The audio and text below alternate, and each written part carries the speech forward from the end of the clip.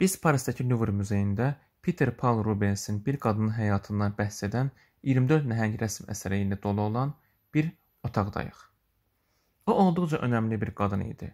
Ən azından rəssam elə düşünürdü. Bu tablolar Fransa kralı 4-cü Henri ilə evli olan çox varlı və güclü İtalyan Mediçi ailəsinin üzvü Mariya Mediçi tərəfindən sifariş edilmişdir.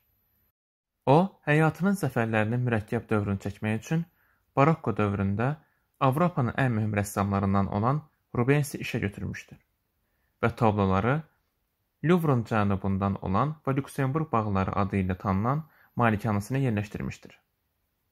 Bu asan iş değildi. Çünki varlı olmasına və kralla evlənməsinə baxmayaraq, qadının həyatı o qədər də maraq cəlb edici değildi. Onun uşaqları var idi və biri körpə ikən ölmüşdü. Əri öldükdən sonra oğlu idarəçilik yaşına çatana qədər o Fransanın hökmdarı olmuşdu. Lakin bunlar 24 katan doldurmaq üçün kifayət değildi.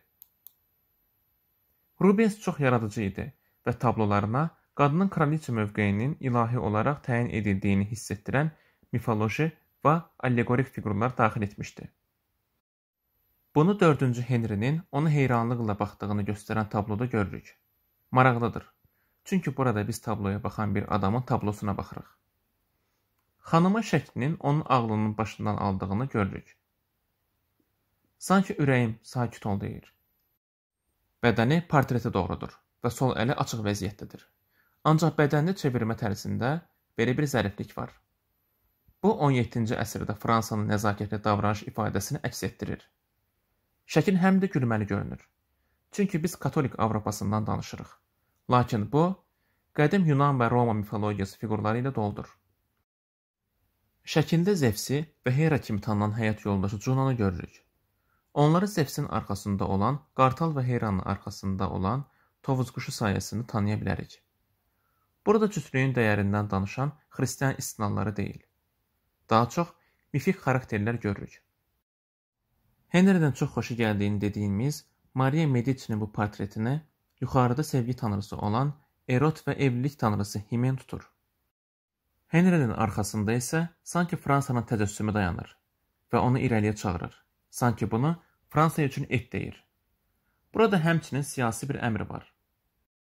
Bu, təkcə məhəbbətdən yaranan birlik deyil, həm də mühüm siyasi ittifaqdır. Bu, Fransa üçün vacib bir məqamdır. Kompozisiya baxımından olduqca aşağı olan bu ecazkar mənzərəyə baxaq. Burada sanki sevgi uğrunda döyüş olub və ön plandakı padşah dəbilqəsini çıxarıb, qalxanını yerə qoyub və iki mələk bunlarla oynayır. Onun Mariya Mediçiyə olan böyük sevgisi üçün hər şeyi geridə qoyub getmək istədiyini görürük. Portretdə Mariya Mediçi olduqca rəsmidir. O, möhtəşəm rəng və zəngin parça ilə əhatə olunub.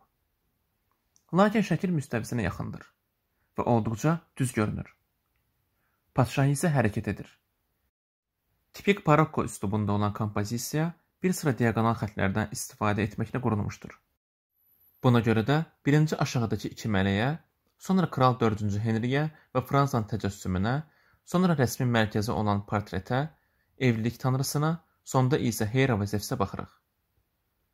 Şəkildə bütün kompozisiyanı canlandıran və portreti hələ də mərkəzdə saxlayan bir ziqzaq var.